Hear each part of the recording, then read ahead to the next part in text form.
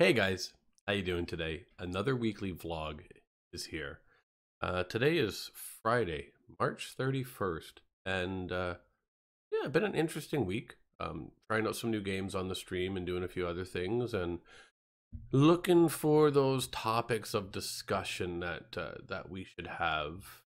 I think a good one for this week is going to be feedback and how to gain feedback and why it's important uh, for content creation or for actually almost anything that you're creating in life. Feedback is important as long as it's constructive feedback.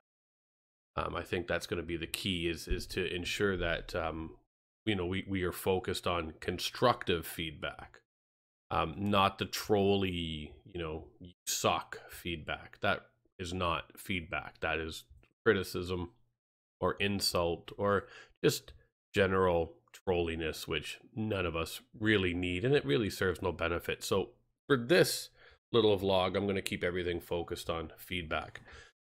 So what is feedback? First and foremost, in my opinion, feedback is a way to understand how your content is reaching the audience and their ability to digest it and take it back. And it allows them an opportunity to speak their mind as well as to what they're listening to, watching, experiencing, etc. And I think that's important. You have to have that give and take. But a lot of times feedback doesn't come easily unless it's critical feedback.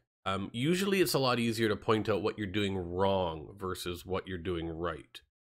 The reason being is I think we're kind of, well, they should know what they're doing right, but I need to tell them what they're doing wrong.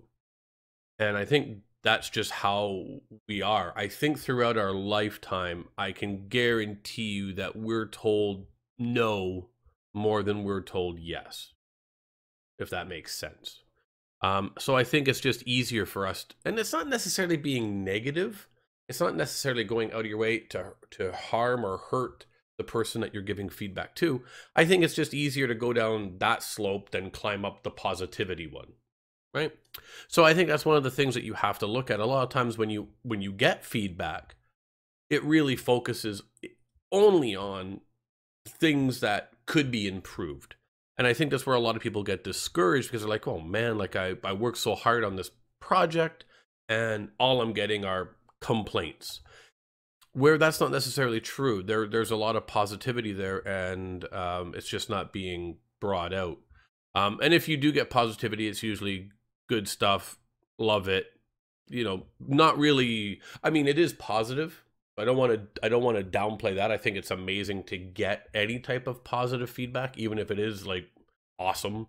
But you have to make sure that you don't get blinded by potentially constructive, criticisms versus lack of positivity, because it is there. It's just kind of buried underneath. And sometimes you got to fight and you got to push and you got to dig and you really got to engage your audience and almost maybe in some instances demand it. Say, I want feedback. I need feedback. Give me feedback. Where can I improve? Where do things need to be better? Because like anything, if you're left to your own devices, sometimes your content can suffer. Sometimes things cannot go the way that you want them to go. And I know I certainly beat myself up for that. I'm one of those people. I like feedback. I like being validated in what I do. And when I don't get any feedback, much like I was saying earlier, I've slipped down that slippery slope of negativity. And I'm thinking, oh, well, I'm doing this wrong. I'm doing this wrong. Scrap this, change this. And then what you end up doing is you end up leaving your audience confused. And I think I've done that a number of times, and I think I'm going to continue to do that. I think that's just how we evolve, and hopefully, your audience is willing to hang on for that ride. Now, obviously, there's a multitude of reasons why feedback is important. It kind of helps govern your direction. Your audience is like the board of directors to a corporation. Without an audience, what you're creating only has meaning to you. If you were to paint the most beautiful painting in the world and then lock it away in your basement, nobody's going to be able to share that experience with you. And I think that's where feedback is. But, it has to be tuned in such a way that everybody gets it, or at least gets part of it. Sometimes what you're trying to do is the message is being read differently by different people. And it's how you help tune it and pinpoint it so you're reaching not only the people that you want to reach, but they're reaching back to you. And I think that's, that you have to have like 360 degrees of kind of a continual circle of evolution for what it is that you're creating. And I think that's really the most important thing is feedback are the flexible boundaries that guide your path. And I think it's important to have some boundaries in what you're doing, because that's what keeps you in check. That's what gives you a bar, and then you know if you're above or below that bar. Feedback's hard to get though, and I think that's the biggest challenge that I've always faced. I'm literally on my hands and knees begging for comments and begging for feedback, and when you look at things, they're blank.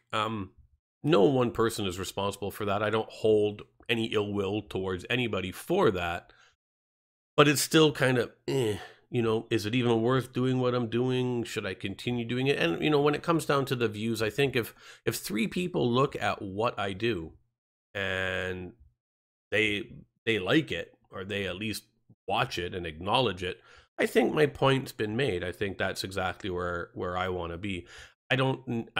I'm not grasping for stardom, and I don't think a lot of people are when they get into content creation. I think what they're actually trying to do is they're just trying to reach out and connect with people that, 20 years ago, 30 years ago, they would never have the ability to reach out and connect with. I mean, it's amazing that you can put something out there and it's out there on a global scale. And hopefully it's something that everybody can enjoy and everybody can take something back from, and, maybe makes their life a little bit better. Maybe that, you are able to connect, talk about a problem, talk about a failure, talk about a victory, talk about a success. And these are all the kinds of things that we have to go through. But feedback is important on that journey. It's an important aspect of what you need in order to get to where you need to go. Feedback is the grease or the oil that lubricates the gears of creativity, as far as I'm concerned. And so that's one of the things that's really important. If you're a content creator, whether you're streaming, whether you're creating videos, whether you're creating blogs, whether you're creating all 3, or even something different, music, interpretive dance, I don't know. But feedback is important. That's why, when in a competition, there's judges that hold up the little scorecard. It's because there's a reason for that. And that's what tells you where you stand in the grand scheme of what it is you're trying to do with whatever media you're trying to do it with. This is why people clap or boo at a performance, right? It's just how it kind of goes. But don't be afraid to ask for it. Don't be afraid to demand it. Now, I don't mean like bang your fist on your desk and shout at your audience and say, if you don't give me feedback, I'm going to ban you from whatever it is that I'm doing.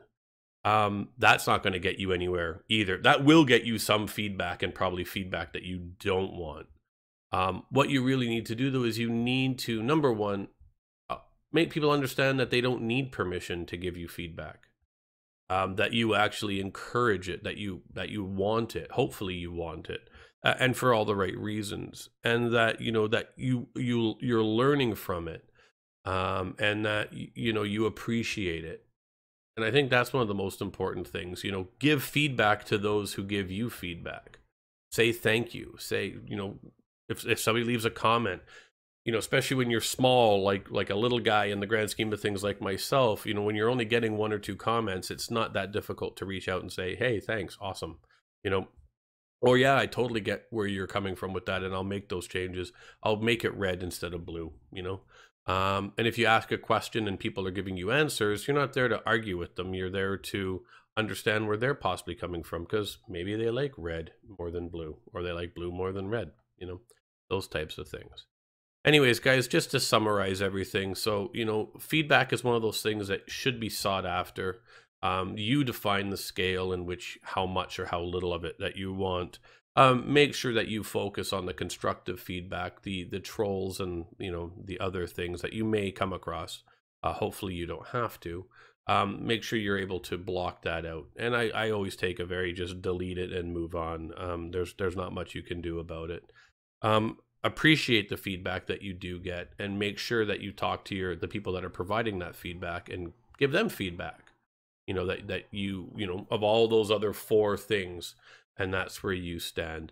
And I think that's going to help keep that 360 degrees of creativity moving, you know, and I think that's what helps drives us forward. I think that is an important aspect there.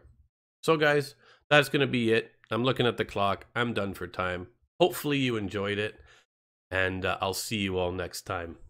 Have a great day.